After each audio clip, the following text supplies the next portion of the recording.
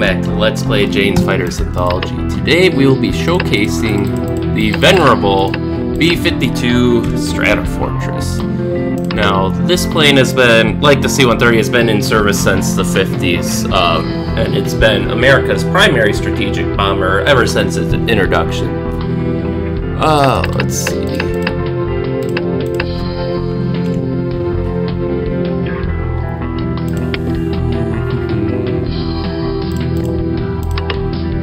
And that's always been its primary purpose. During the Cold War, they were on standby alert for if World War III started, they were going to launch off and bomb the Soviet Union. And really, that's all the B-52 is when you boil it down.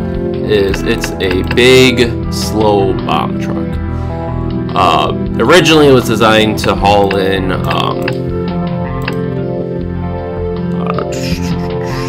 dumb bombs of the nuclear and conventional type. Nowadays, it's been refitted for to make them survivable. They now have long-range standoff missiles for both nuclear and conventional attack. And actually, just as of about a week ago, as of when I made this recording, the Air Force was looking they've been looking into re-engineering these things forever. I don't know why they haven't re-engined them, because, my God, the engines they have on them right now are so ancient. And I feel like they could do a lot better if they just took, like, 4 engines off a 747 and replaced the 8 on the B-52 with 4, like, 747 engines. I feel like that would do wonders for their fuel efficiency, but maybe there's a reason. I'm sure there's a reason they haven't done that. The upfront expense is probably one, even though it'd probably save them money in fuel efficiency and maintenance. But I know that the nuclear deterrent mission has all sorts of special requirements. Like, I remember talking with a tanker pilot from the Wisconsin Air National Guard, and we were talking about the KC-46, and at least when they were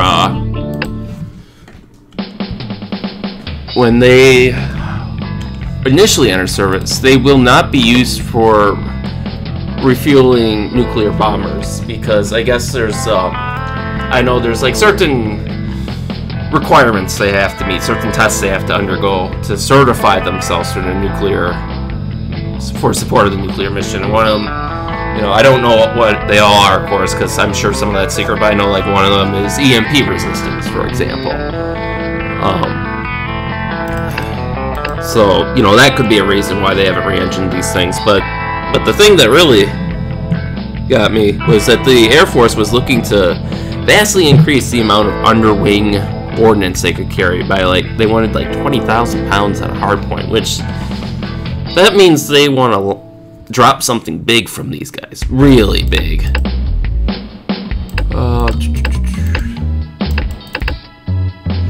we go.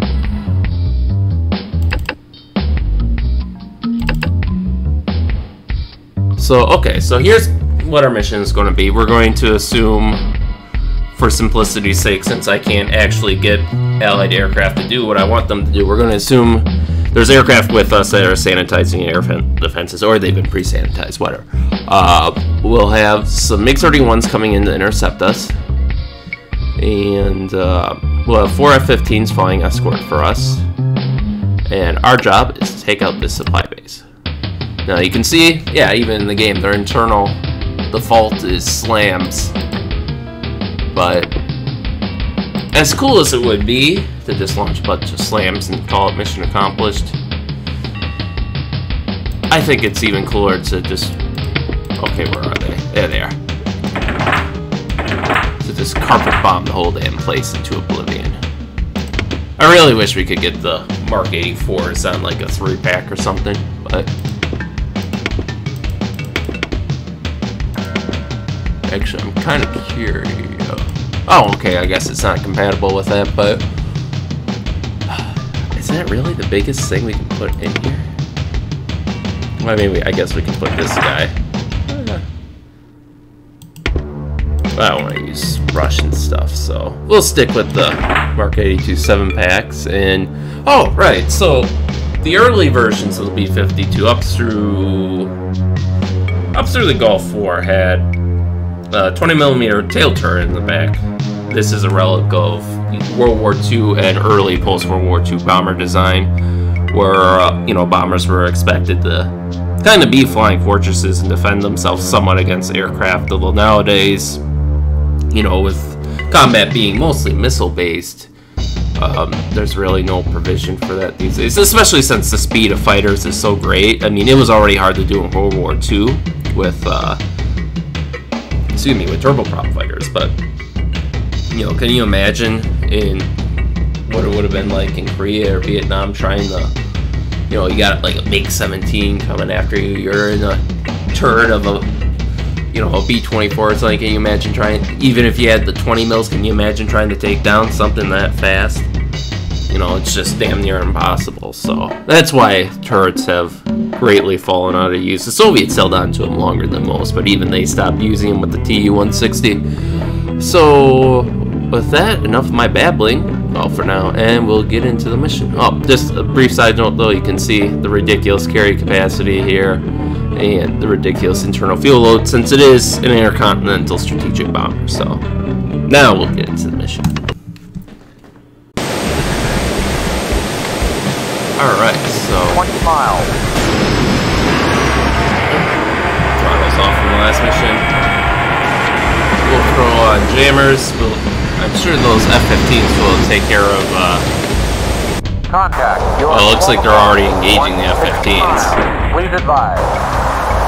They're chaffing it up and getting within AMRAAM range. Looks like they're launching on our salvo. They must have successfully spoofed the first wave of missiles.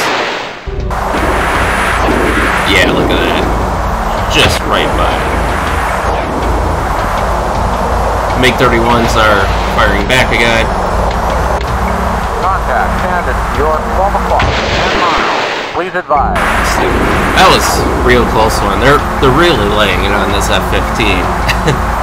But he's just spoofing them left and right. Oh, okay, they got him that one. But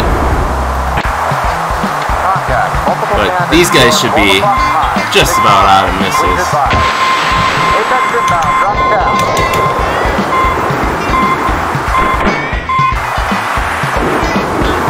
And it looks like the other F-15s are engaging. They got some hits on this guy. Ooh, those two are out. That just leaves one MiG left, so I think they have that well in hand. We'll have our wingman. We'll clear them to attack structures. We will open our bomb bay door. And we will switch our bomb sight up.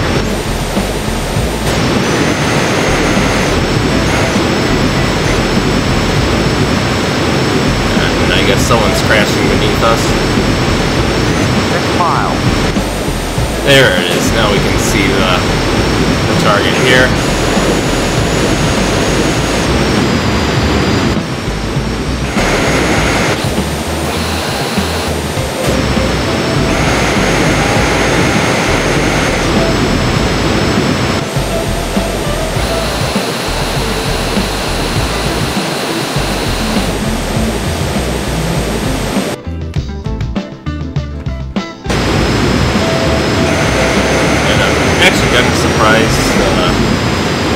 There it is.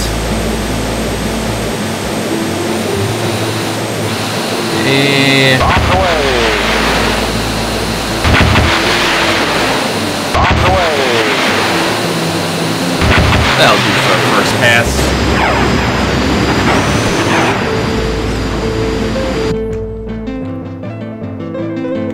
3 miles. 1 o'clock. Oh, let's see if we can spot the bombs coming in. There they come. Look at all of them.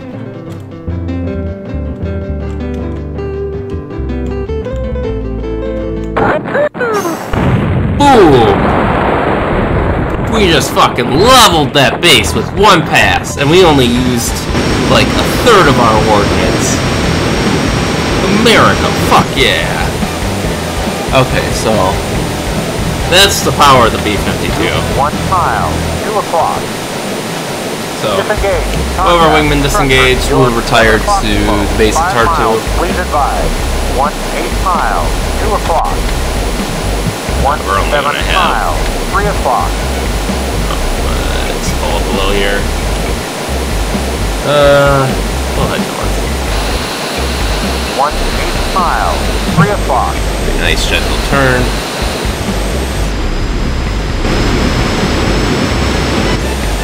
16 miles, 2 o'clock. And we should see the base coming up. Just for... So, there's the tail cannon, nothing special. Just like with the AC-130, it'll kind of auto-lock it for you if you're locked onto a fighter.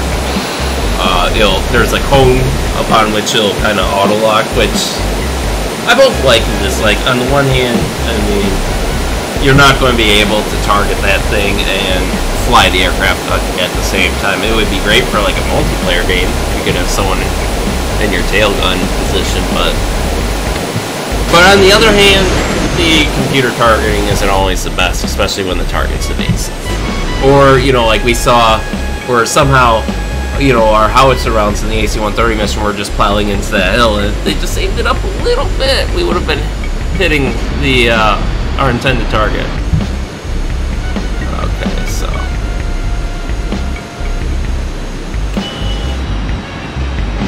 We're almost home. alright, so Clear to land.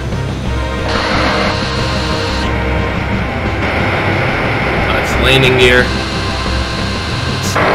It's probably good for now.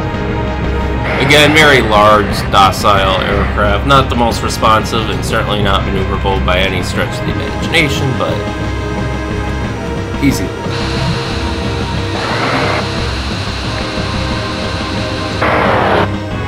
Yeah, I like how it's trying to get us to land at the short runway. Yeah, no.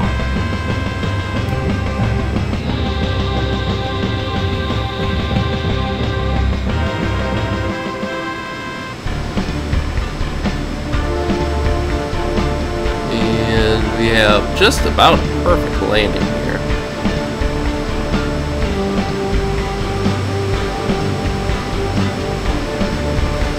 And here we come down. And touchdown. Let's try to... Welcome home. You can see we're a little too big for this airfield. You know, let's, I like how we can see our shadow on the bomb view there, but again, I think that's one of the biggest problems that I personally have with this game is how the scale is, scaling in the game is off by a considerable amount, to put it gently. But with that, that's this mission. You can see it takes, even with the brakes on, aircraft's got very heavy, got a lot of momentum, takes a long time to come down to a stop. You know, with aircraft, it's the speed. With this thing, it's just getting that mass to slow down. So with that, let's end the mission.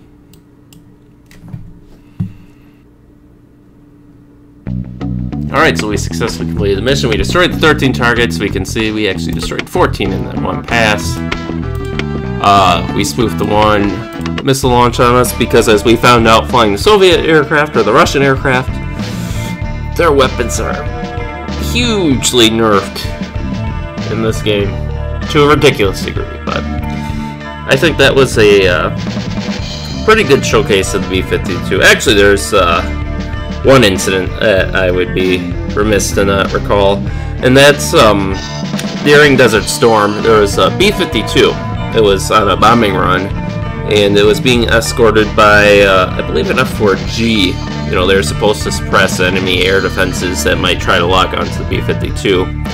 And what happened is the F-4G mistook the radar. This was one of the last B-52s that actually had the tail gunner. They're all the ones in service now don't have them, but they mistook the radar of the B-52, the radar that guides the tail turret, as an enemy SAM site.